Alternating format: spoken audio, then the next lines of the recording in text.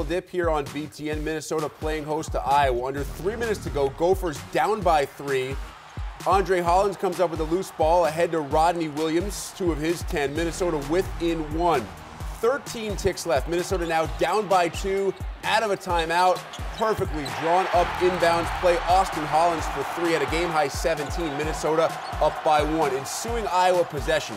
Mike Gesell stripped, ball off of Gazelle's leg. Gophers get the ball back with under 5 to go. Hollins makes the first free throw to make it 61-59. Ice cold 3-point game. Iowa needs a triple to tie this up. Gesell gets a great look, spot on, but just off. Minnesota holds on to win 62-59. After the game, Tubby and Austin with Eddie Johnson. But I can't say enough about Austin. He makes that, and he gets down there and gets the steal or forces the turnover. Just a great effort on our kids. Because we didn't play that well. A lot of it had to do with Iowa because they played an excellent game. But I'm just grateful that we were able to pull it out. I think it was just one of those games where we wanted it.